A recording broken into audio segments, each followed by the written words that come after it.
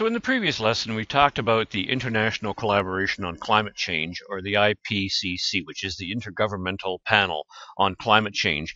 And we want to have a look at what they're up to. So one of the things they've come up with is what's referred to as the General Circulation Model, or the GCM. And some people call this the Global Circulation Model. That works. But basically what we're doing here is we now look at the planet Earth as a whole. Rather than looking at individual places, we try to look at the entire climate of what's going on the whole Earth.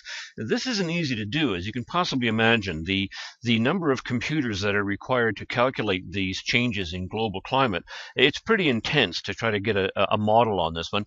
And a lot of work is being done to refine and improve these computer models that are being used to calculate the general circulation model. We do have some political agreements where we've gotten together various countries to sign some agreements. One famous one was the Montreal Protocol in 1987. And what this was about was 182 nations agreed to ban the production of chlorofluorocarbons,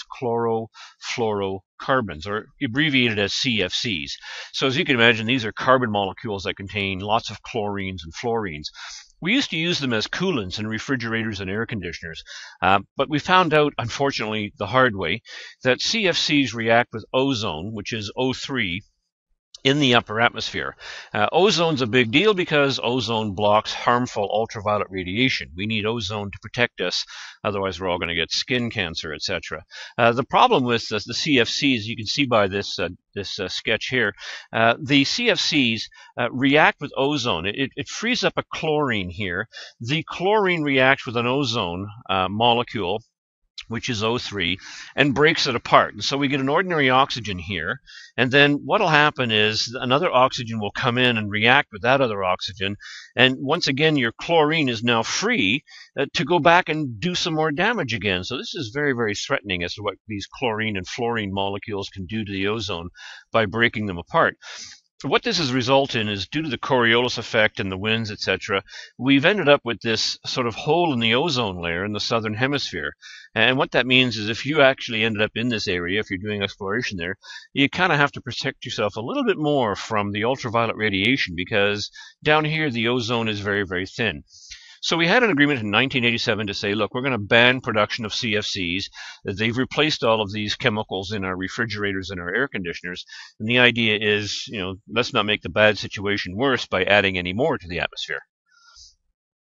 We've also had other meetings. There was the United Nations Framework Convention on Climate Change, known as the UNFCCC. And what this was is a meeting that took place in 1992, in which we would try to make a plan for how shall we do, or how shall we build any future climate change agreements. In other words, it's sort of like a plan to make a plan. And they agreed on the following: that any action that they take in the future must not threaten the global food production. Well, we got to eat, obviously, and it must not threaten the economic interests of any nation. All actions must support sustainable development. In other words, anything that we do must allow for the fact that future generations will be able to survive and make do with what's left on the planet. So an example would be any forest harvesting that you do must not diminish its value as a carbon sink. Well, in Canada, we do a lot of forestry.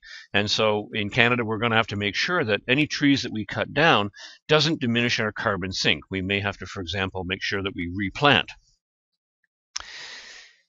A big agreement was the Kyoto Protocol on climate change, and this was an international agreement to reduce the anthropogenic production of greenhouse gases.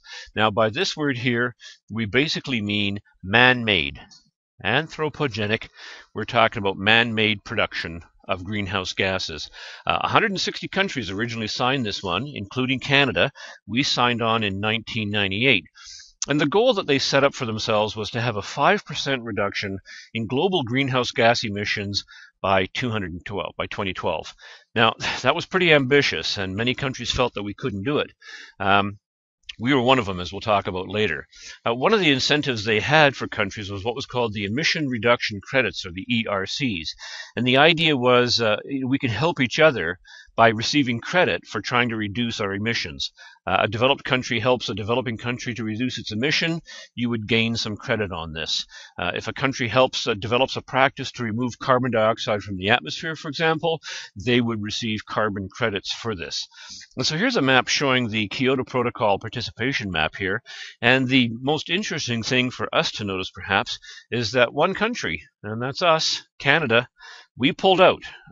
We decided politically that we could not participate in the Kyoto Protocol, that we could not meet its deadlines or its requirements, and we bailed. It's as simple as that.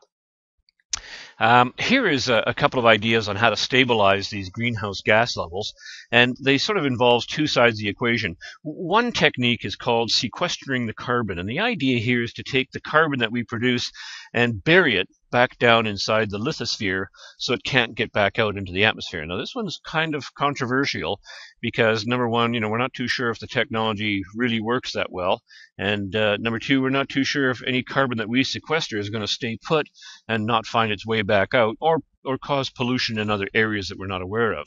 On the other side of the equation, if we want to try to help out with the carbon problem, we talk about things like reforestation. And so the idea again being that if we're going to chop down trees because we need the lumber, of course we're destroying our carbon sink there, and so we need to replant these trees to regrow them again to maintain the ability to absorb carbon from the atmosphere.